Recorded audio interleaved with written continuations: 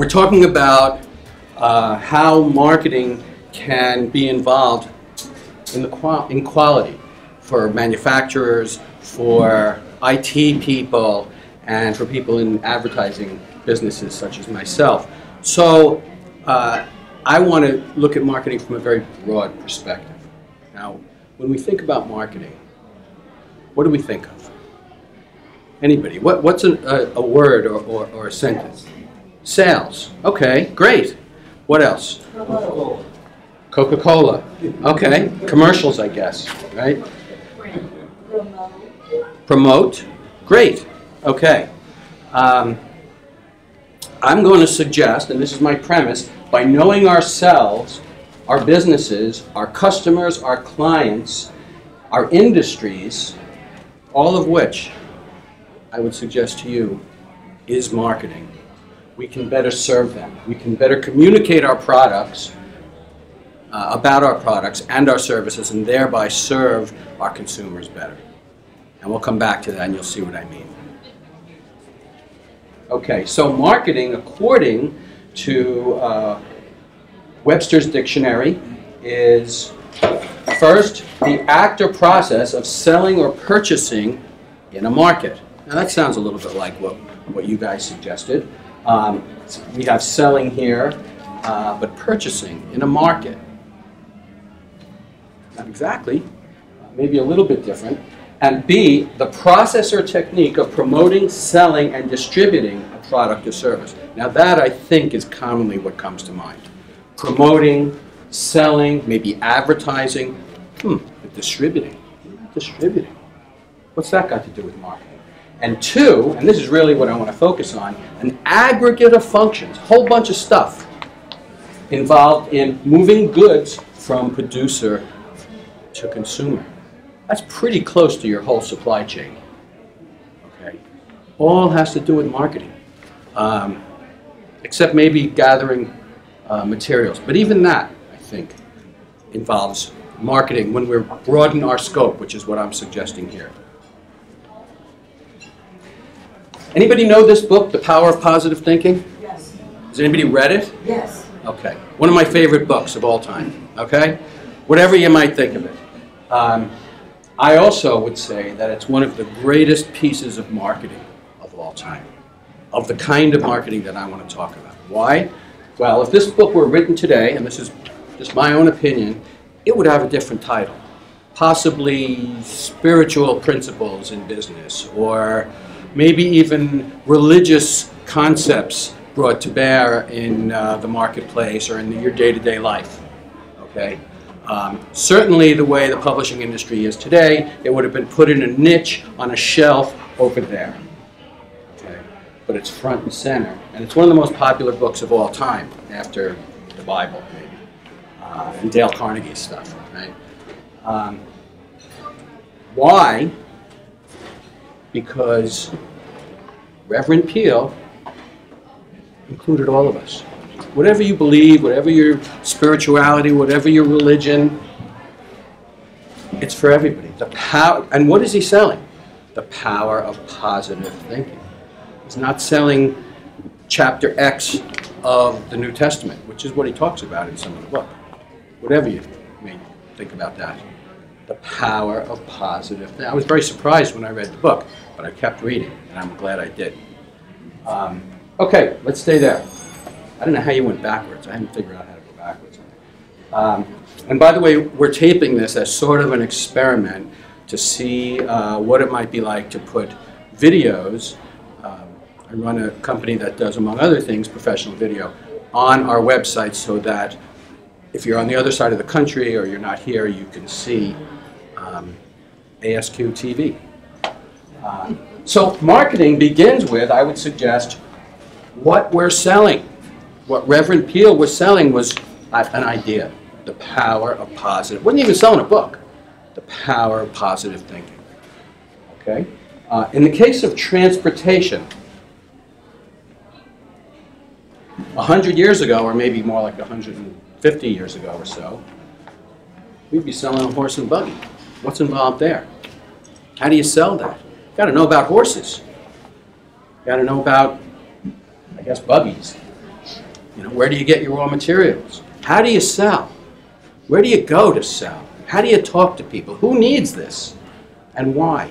Why are you coming up with the product or service that you're coming up with? And how was that product or service yesterday, and what's it like tomorrow? And I'm talking about this so that I think it can be helpful when we're thinking about our own industries and our own products, including for those of us who aren't in marketing and who might be in, say, quality control or IT, okay, as I know many of us in ASQ might be.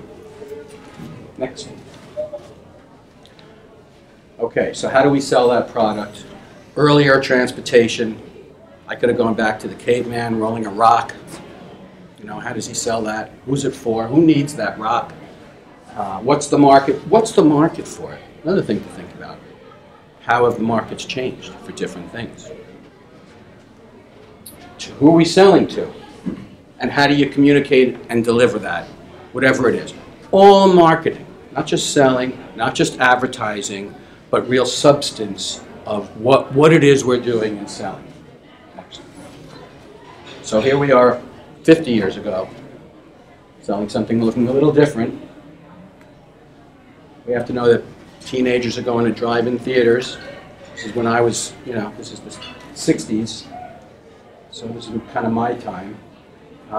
What do I want the car for? How do you talk to a guy who is buying a car? Where do you sell the car? Where do you get the raw material? Very different, you know. And what's the concept behind all this? Anybody watch Mad Men TV show? Anybody?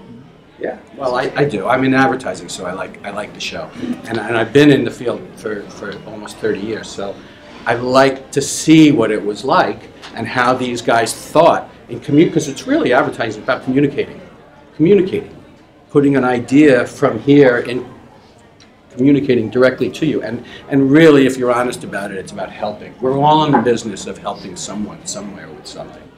We're really genuinely trying to help people like you. Okay, so let's think about your industries. I come from a family of teachers, and I have some idea of how education has changed, and I know that, you know, we're talking about having a SWOT analysis at the next meeting, right? So we all know what strengths, weaknesses, opportunities, and threats are, okay? So there's something, when I went to school, that was called the STEEP analysis, that had to do with what is the sociological climate around a product, okay, at any given time. What is the technology climate around the product or service at any given time? How it's delivered.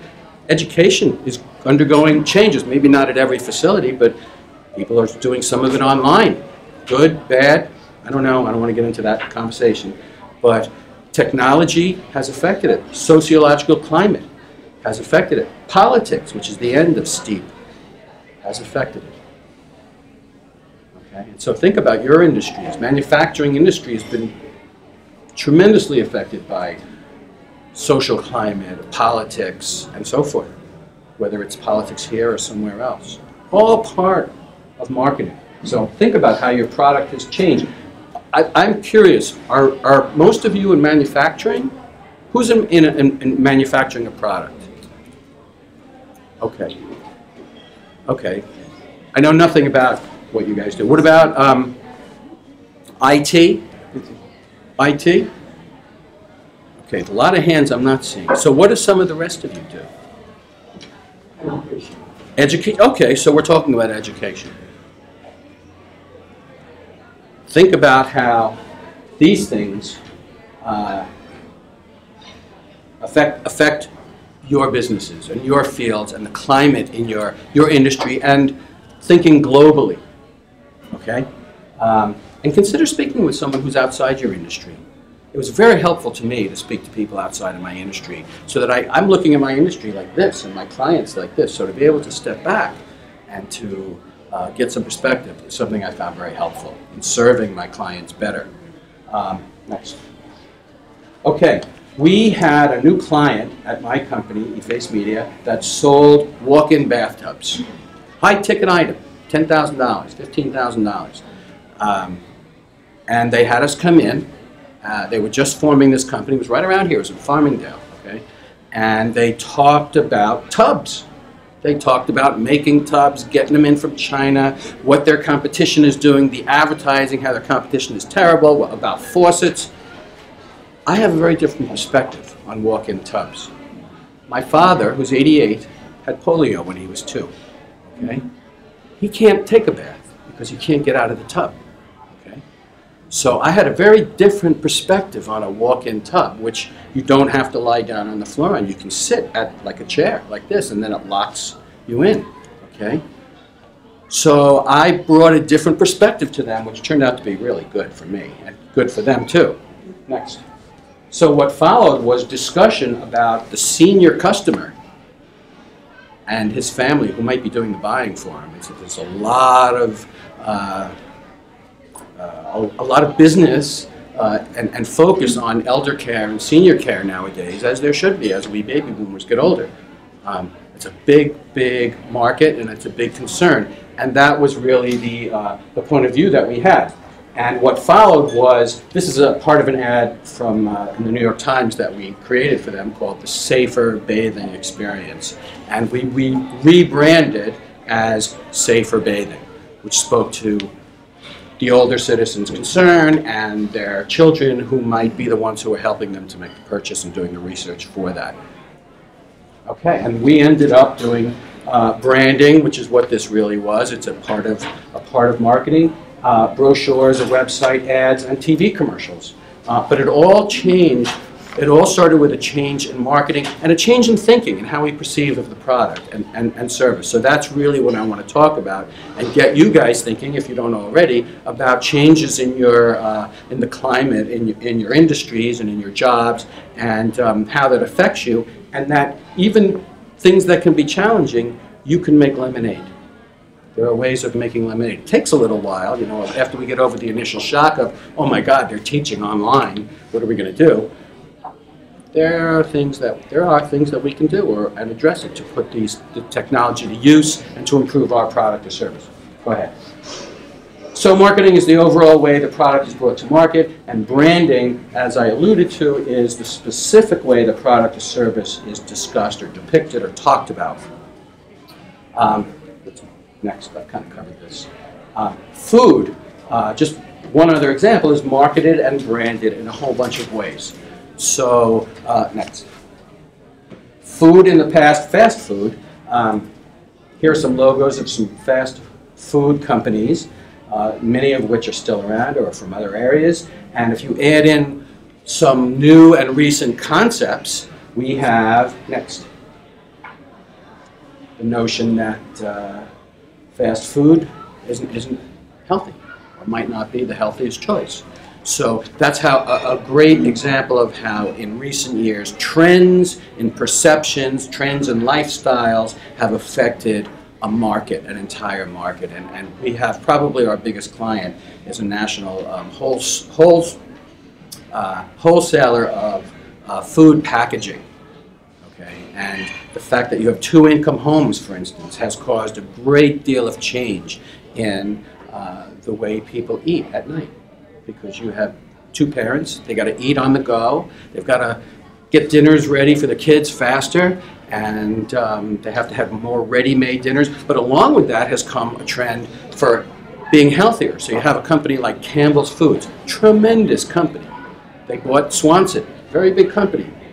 And they've introduced lines of quick and easy to serve, but healthy, full-bodied soups, for instance, as a result of examining that trend. And that's a way that you can have measurable, and quality-oriented, at least from my perspective of quality, response to changes in the market, in a positive way. Next. So marketing changes with the times, and we have to kind of keep track of who is our best customer, what are his habits or her habits and perceptions, what's going on in society, and how has that affected us, and what is our competition doing? I worked in the city for ad agencies, for actually companies that produce the graphics for ad agencies, for Revlon and BMW and people like that in the 80s. One invention completely wiped out all the companies, the unions that we were in, everything. And led to me having my own business doing this, which I started in '89. Anybody know what that invention was? Apple computer. The Apple computer. I asked my boss in 1988, can I try that? Can I learn how to use that? He said, if you want to learn that, you go buy one. I did. I started doing pizza menus, and they're gone. All of those companies, they were absorbed by ad agencies that are doing the work in-house now. But it changed everything. One, technology, so it's important for us to pay attention to technology, even though it might be scary. It can work out. It can work out. Okay. Advertising and other marketing vehicles, I would say that they're all good. They're all good, but we have to figure out what's right for us. And how are we perceived by our best potential customers? Okay.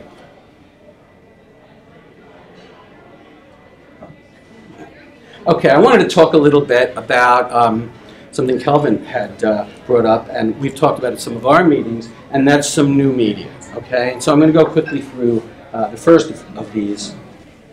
Go ahead. So, websites, they're not so new.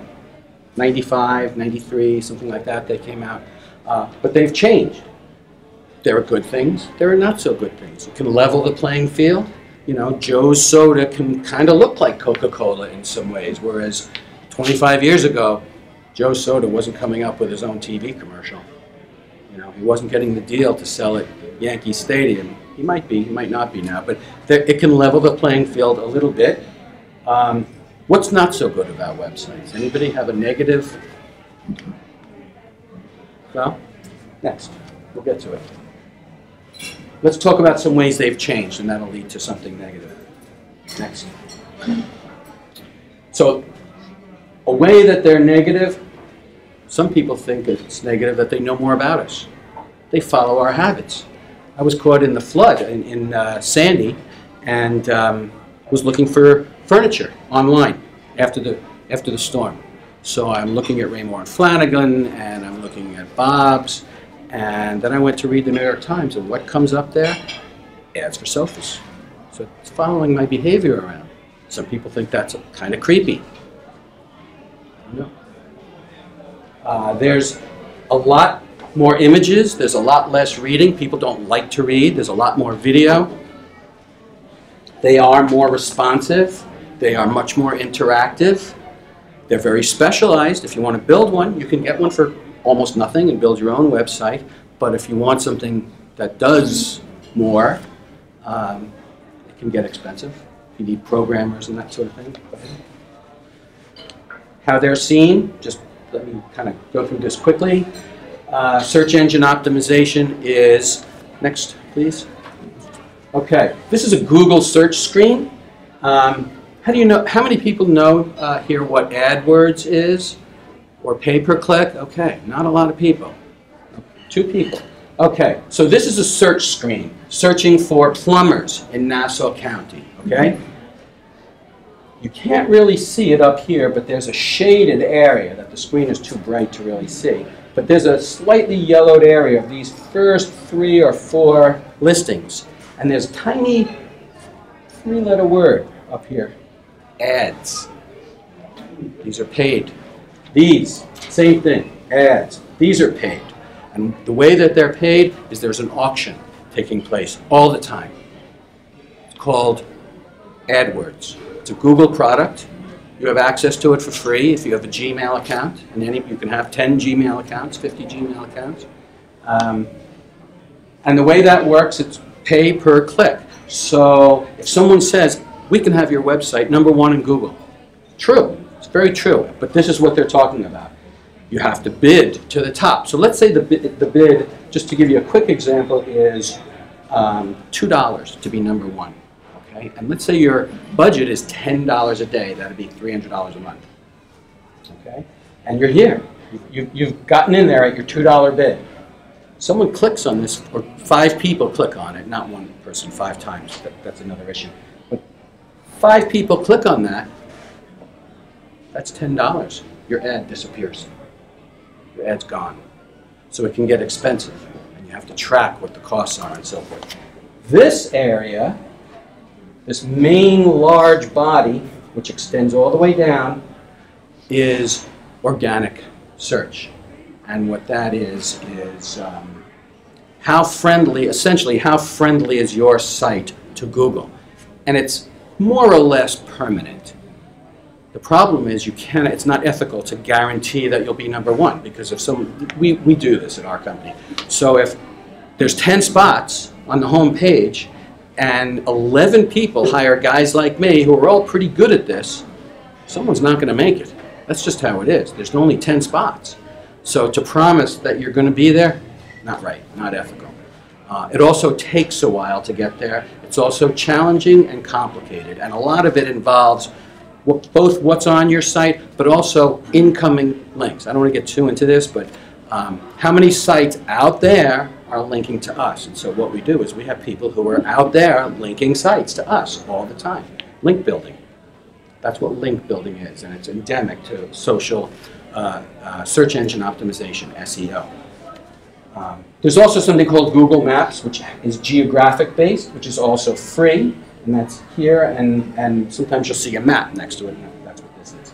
So for a plumber, it's a good thing. You know, you might not need the rest. On the other hand, you might. Social media, very simple, quick overview that I hope will be somewhat useful to you.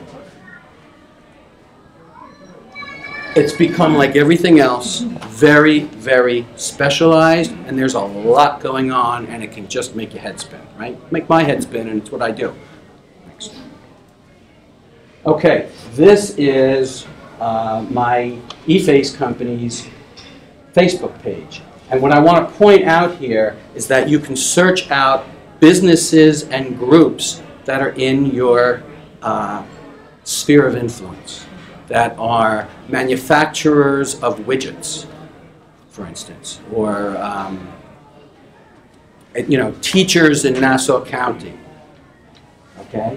And you can notify others that you're friends with or that you're not friends with an @ symbol. If you put an @ symbol in front of, say, in a business, by the way, this is a business page. There are personal pages and there are business pages. So this is a business page, and if I am on my business page and I put an @ symbol at Long Island ASQ, if that's actually the name of the page, whoever runs the Long Island ASQ page will get a notification saying Dave is talking about you, or Dave said something about you, or put a picture that tagged you. Tagged is really the term. Okay? So you can notify people and contact people and network with people online. Next, please. Okay, how do you determine ROI? Facebook has something called Insights, and it's essentially an analytic. Okay? Down here are our posts, and the size of the dot is how many people saw it. Okay? Above this, in green, is how many people are talking about it. People who said, yeah, I like that, or that's no good, or just hit like. Okay? And above it, here are our total reach. In other words, if I put up something about, check out my talk at ASQ, and Kelvin goes on and says, yeah, that wasn't bad, but you really dropped the ball with the technology. And then Mary Ellen sees that. That's this. How did people like Mary Ellen see it? Third party. What is your reach? Next. Twitter. Really quick. Very similar to Facebook. 140 character limit, although it's not really the case. You have more, but it'll cut off what you see. And again, with @ you can connect with other people and connect with people of similar interest. And what you can do is there's a search field here that I grayed out where you can put @ASQ or @manufacturing or @widget makers and just see what's on there. And you can connect with those people with the @. The hashtag or the number sign is a trending topic. So I can say hashtag Dave's ASQ talk, and then anybody out there who's interested in my ASQ talk can search that. It becomes a searchable term with the hashtag. Next. And then LinkedIn, which I think is just the absolute best thing for people like me, and it can be, I think, for all of us, because it enables us to really directly connect with professionals. Twitter and Facebook have every nincompoop out there who wants to say something about anything, talking about them. LinkedIn is really for business. This is a LinkedIn homepage. Let's go to the next slide, please. This is my bio, so you can look at people's bios. You can also see who looked at your bio. Very useful. Very useful. Next. And what I think is terrific in LinkedIn is that you have groups for people who are manufacturing widgets, okay? So you can join the widget manufacturing group and say, you know what? We have an issue with our manufacturing supply line. You know, we have a problem in that we waste a lot of power, or we waste a lot of time. What do you guys think? And so it's almost like having a little trade organization that you can ask questions of or be part of, or you can go and post your, whatever you have to say, your ideas, and if you do that enough, you become known as an influencer. Over here, actually it's down here somewhere, and it's not on the screen, is a list of the top 3 or 4 influencers in the groups. And that perception, you know, much of marketing is about perception. You can also ask experts questions, and if we can go to the next screen, probably my favorite thing about LinkedIn